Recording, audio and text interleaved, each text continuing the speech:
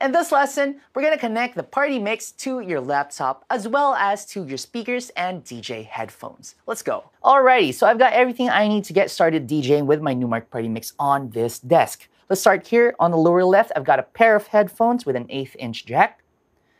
Over here, I've got a pair of speakers with an RCA lead. We're going to be connecting this to the output of the party mix later on.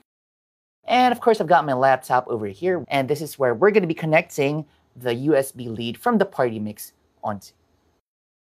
So let's get started. I'm going to plug my headphones here in the front of the unit.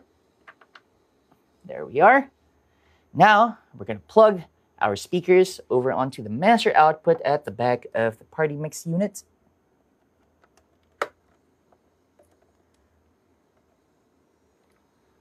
There we are. And finally, I'm going to plug the USB lead over onto my laptop. Let's open this up. There we are. Plug it in a free port here.